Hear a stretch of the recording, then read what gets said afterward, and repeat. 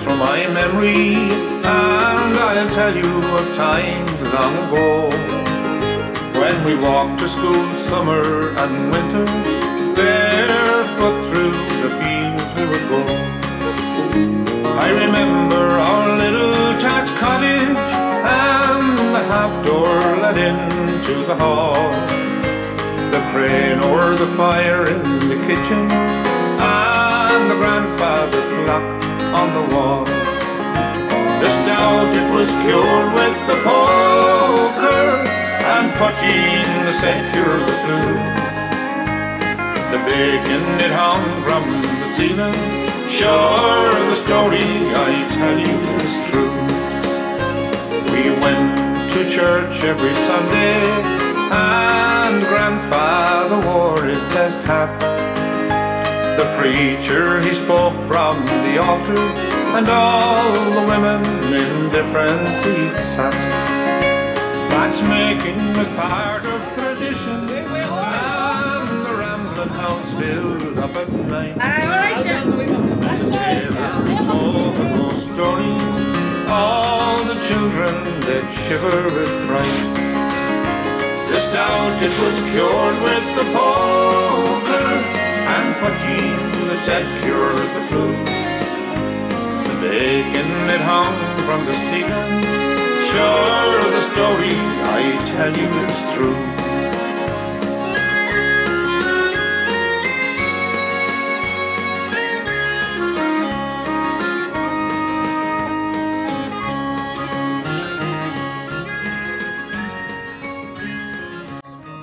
So what's your name? Kira and I go to Buncrana College. And what did you make here? I made a Celtic cross. Where did you learn to make that? In primary school we learned in class just. Where did you go to primary school? St.Brigid. And what's it made of, and does it take you long to make it? Or? You have to lay out all the rushes and grips on the floor, and then you just put them in the pattern and then tie the edges. Was that an easy one to make then? If you have room on the floor just to make it, it's quite easy.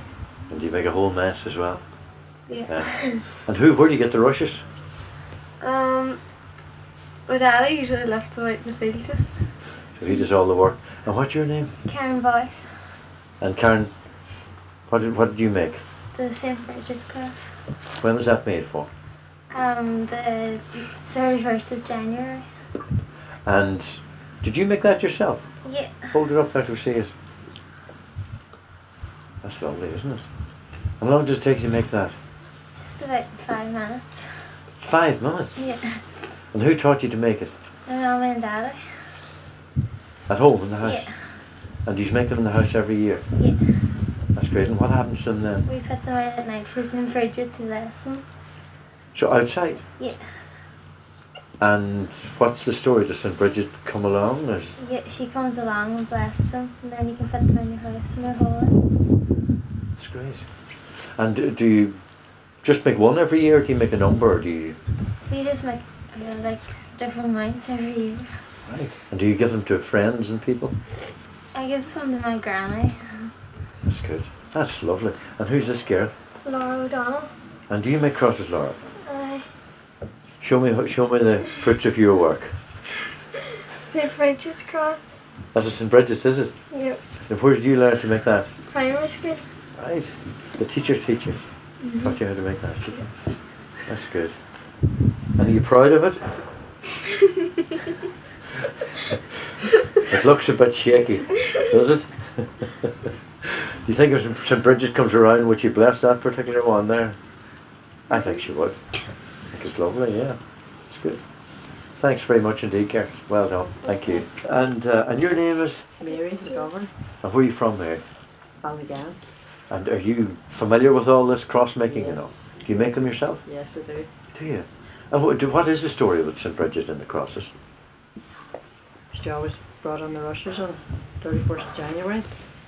After sunset, St. Brigid had blessed them and made the crosses. So after you made them, did you leave them outside as well for blessing, or?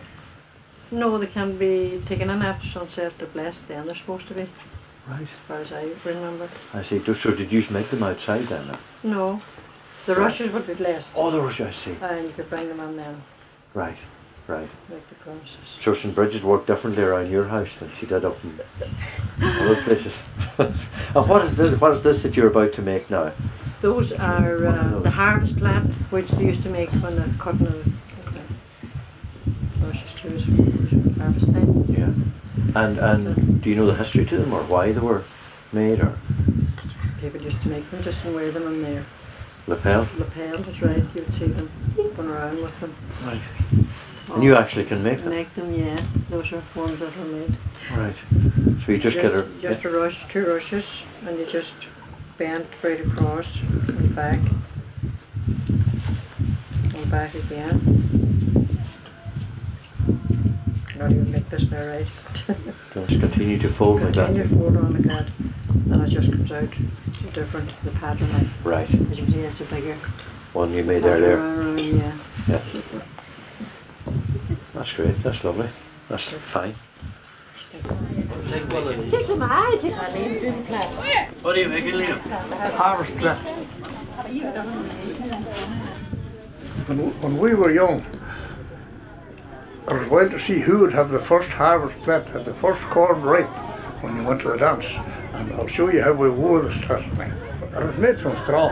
So, yeah, whoever had the first corn ripe had the first harvest plat. It was wore then, and buttonhole in your coat. That was the pride of the night, whoever the first harvest plat. I'm John Grant, and I'm representing Skyniv Joseph, St. Joseph's National School here in Illies, and a lot of the young people here are pupils at the school. Actually, Mary and me were in the same class at school, and we used to enjoy making these crosses and Brigid crosses in class. It was a welcome distraction from schoolwork.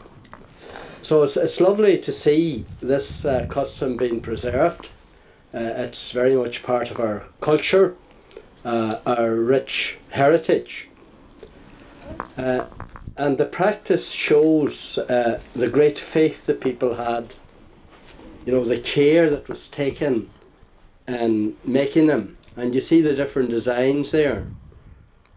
And the people then, they would display the cross and Brigid cross very proudly in their homes, and you would see them out in the outhouses, in the hen house, and people believed it brought them luck, and it showed their great faith. So it's nice to see this practice being preserved, and it's lovely to see the young people involved taking part, learning to make them, and it's an education for them. I suppose all the way at the potato gathering and the digging of the potatoes. That was another big event in school life. We used to get days off to gather the potatoes in the autumn, and we had a chance of making a few bob too. One of the nice things about this event today, as I said, was the young people taking part and observing the old custom of making crosses. And I noticed there the fun that the young people had today here. They running around and playing with the rushes and hitting each other, and they're fun. No mobile phones, no PlayStations, no DNSs, no modern toys, yet they had great fun. In fact, there was a lot of competition for these rushes. You know, farmers would have went great distances and would have bought a field of rushes. Actually bought them. Really? And the first use was they would have, back, I suppose, they'd been mowed with scythes before, because as I said, they always grew in wet ground. So the first use they would have had for them was for making what they call bands for tying lint. The lint would have been pulled by hand, but they needed something to tie it that wouldn't damage it or wouldn't dye it, for instance, or whatever. Right. And when the lint was pulled, it had to be bound into beats. Somewhere you see the way the rushes are there, but they would have been pulled by hand and bound into beats, tied with rushes. So the farmers would have, the first use would have been to make they called it the beating band, for to bind the rushes. And the way you do it is you just made it like that. You put the right over left, the left over right, and you had a band. And that was used for tying the lint. Those then would have been spread on the hedges to winnow, to enable them to dry out, and they would change then a sort of a brown colour, and they were as tough as rope, like they were really strong then, you know, when they dried out. And there would have been, some families would have actually bought fields of rushes and mowed them with scythes and made the bands and then sold the bands to the farmers. Our family would have bought bands, like, you know, maybe made away down in Kilmacrennan or somewhere, you know, and they would have bought them, they would have been bundled and they would have bought them. They couldn't make enough for themselves. That would have been one use for the rush.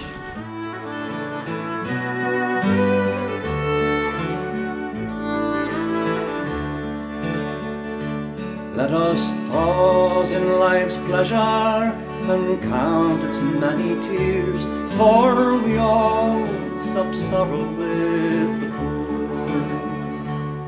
There's a song that will linger forever in our ears. Oh, hard times come again no more. There's a song, the song of the weary. Hard times come again no more. Many days you have lingered around my cabin door. Oh, hard times come again no more.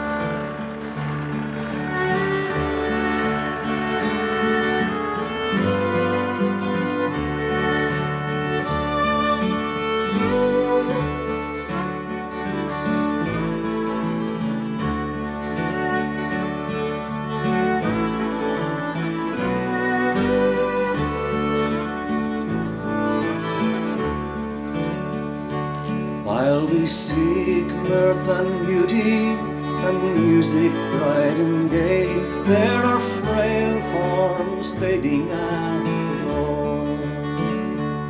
Though their voices are silent, their pleading hearts will say, oh, hard times come again no more. There's a song beside. Do you get out of that? My grandfather come from Falask. What was your name? Henry McLaughlin, known as Big Henry. And he would have been living at Ballymegan before I come to be here, but he knew where the station was going to be. And he wanted to have this place beside the station, Ballymegan station. It's still there, as good as then. That's the train station? Train station. So you made a fortune then? It's to make it. There's to make it. But that wasn't the only So business. you only the land of everything. That's it. Enough to do you. Enough for me. Big Tom says you can't take it with you. Can't take it with you now. You go out to see where you come in. Where you come on? To church every Sunday, and Grandfather wore his best hat.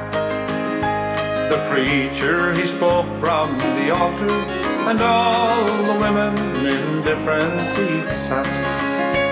Matchmaking was part of tradition, and the rambling house filled up at night. Together we told the ghost stories, all the children they'd shiver with fright. The stout it was cured with the poker, and poteen the said cured the flu. The bacon it hung from the ceiling. Sure, the story I tell you is true.